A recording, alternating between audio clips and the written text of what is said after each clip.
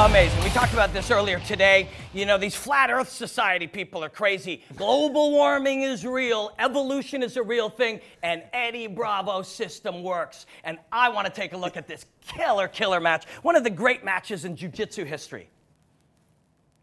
Eddie Bravo versus Royler Gracie, 11 years in the making. What a great match. Right from the beginning, Eddie looks to dive into half guard.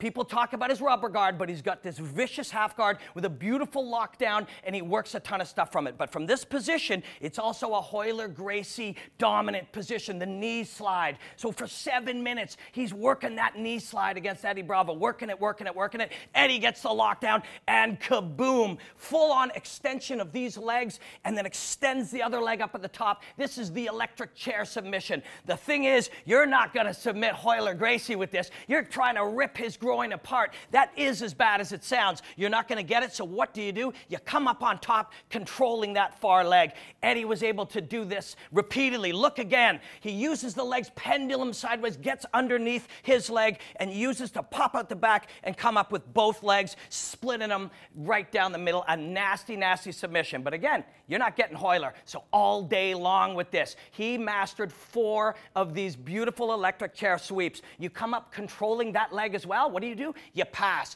Eddie Bravo passed Royler Gracie's legendary guard. Now look at this. He slides into the back, and this spine crank is nasty. Watch the leg. This leg is showing you that somebody wants to get out quite desperately, and look at his face. That is a spine crank. The spine is being ripped apart. But he was able to shake him off and make this match even more exciting. Royler Gracie doing his thing as well. So what does Eddie do? Right back to that electric chair. By now, Gracie's groin is nasty. And look at this right here. He spots a foot, and when Eddie Bravo thinks about the vaporizer, Eddie Bravo's gonna hit the vaporizer. So that right there was foreshadowing, looking to go to the back. But here it is. The vaporizer gets it, and this is nasty. It is part calf crush, part leg lock, and all terrible. You see the pressure inside here, and look at this. There's going to be an S forming in that bone of this leg. It is nasty. This is a complex braid of flesh and bone. And look at this angle. Look at that on the knee right there. That is terrifying.